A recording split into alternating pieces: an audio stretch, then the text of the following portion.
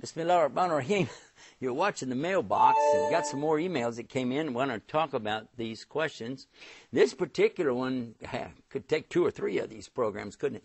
This is asking about Islam's women. So before we go any further, we got a place for you to get more about this on the internet called islamswomen.com. Don't put an apostrophe, just type Islam's Women, and you'll be able to find a lot of details, because they're asking, what about 4 wives? What about in the Quran it says to beat your wives? What about child brides? What about prearranged marriages?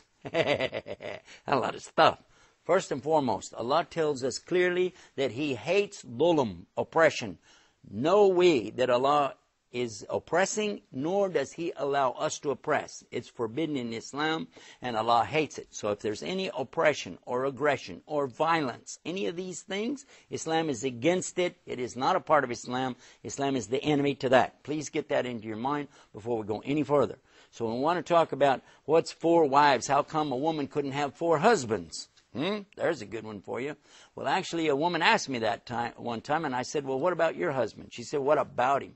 I said, well, would you like to have 4 just like him? She said, no way.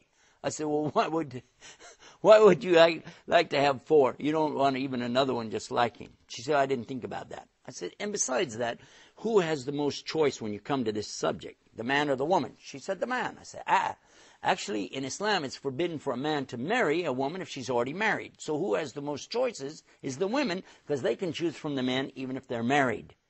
Makes sense? So it's upside down to what you think. The other thing is the men have to maintain and pay for them, take care of them. There's no mistresses. There's no fooling around. Adultery in Islam is not permitted. So a man must be married to the women that he wants to be with. He has to take care and provide for them and their children. That's absolute. There's a lot more on their website, Islam's Women, but let me go to the next one, talking about beating them. This is not permissible in Islam. The word, when it's used in the Quran in chapter 4, verse 34, it's daraba, but the way it's used is wadribuhun. Wadribuhun. What does that mean? And it's a form of percuss in the English language. When a doctor taps on your chest, you can hear that? This is a tapping on the body called percuss in the English language. So that you have an idea about that. Child brides and arranged marriages, both of these things are preposterous and not allowed. And the Prophet Muhammad is the best example of that, because when they tried to give him a child bride, he refused and did not marry her until she was old enough to make the choice for herself. Her parents could not do prearranged marriage with her. It's the opposite again of what a lot of people think.